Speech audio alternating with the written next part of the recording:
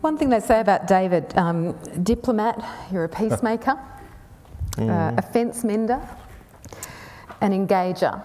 They say you're a great guy, quiet and sometimes a little diffident. And these are all words I've seen in referring to you. And then we've got Telstra, big, hairy, monolith, slow. We're hearing things about internal rivalries. Entrepreneurial, exciting, innovative. My question to you is, what's a nice guy like you doing in a job like this? Well, thanks, Narelle. That's really kind of you to ask. It's, I love it. I really do. It's, I suppose that's what gets me out of bed every morning. It's such a wonderful Australian company, and it's got such a wonderful history, and such a. I'm continually challenged but motivated by what it can be and continues to be, and that gets me going. I'm a person who is incredibly committed to results. I mean, irrespective of the nice guy, persona, which I think is a bit too simplistic. So what's the real you in terms of your style, your leadership style? Well, there'd be two things. I mean, one would be I'm very driven to deliver. I mean, I suppose that's an ambition and a commitment to get things done, but also I enjoy people. I've always enjoyed working with people to get the job done, and I do believe in business. You've got to have good product and various things, but you need good people and you need to be able to work with them. And so that'd be the two aspects of who I think I am. Now, the challenge is how do you make that in a relevant, a high-tech industry, fast-moving, more competition, not the sense of entitlement, but one of you've got to be, really where customers are at, really oriented to the customer, and also, dealing with very complex technology. That's the transition we've got to go through, and that is difficult, very difficult. You've got to create a culture where it's okay to tell the truth. And good and bad, and because unless you get that culture and greater transparency, you can't fix issues. I think by starting with that transparency, you create a culture that says it's okay to do it. Now, it's not to be us and them, it's about us together to fix the real issues, and I think if Telstra can get that right, I think it's got a really good future. Yeah. How do you win back that trust?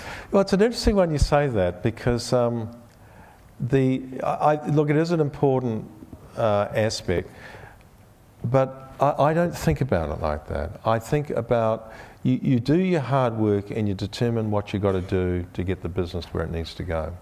And in a way, once you get to that and you agree that with the board, you've got to be resolute in executing against that. And I think for Telstra, there's a number of factors playing out. One is, yes, the regulatory uncertainty. But yes, with us going through a major change, and there is execution risk. I feel it, everyone feels it.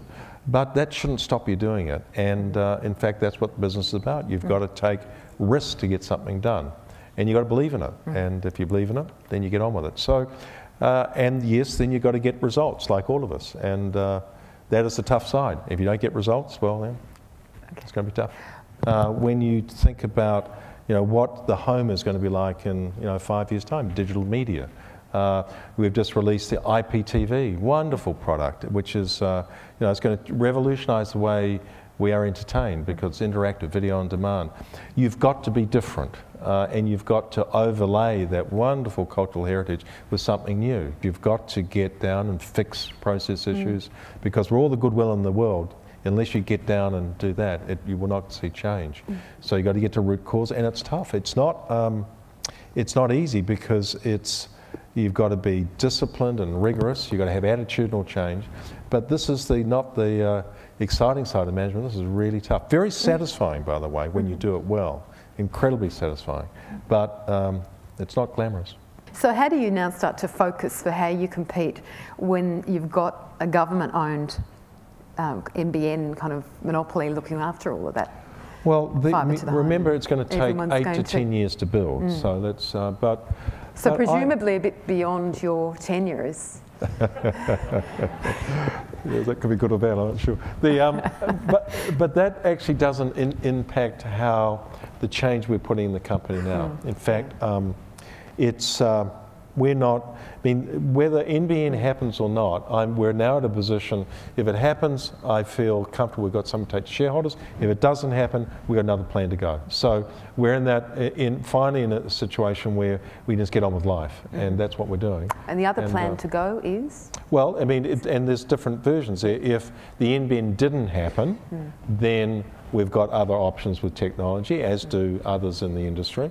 Or if it was to go ahead without Telstra, we got other options to do as well. So, and I mean, the 11 billion NPV post-tax is all that I can take to shareholders.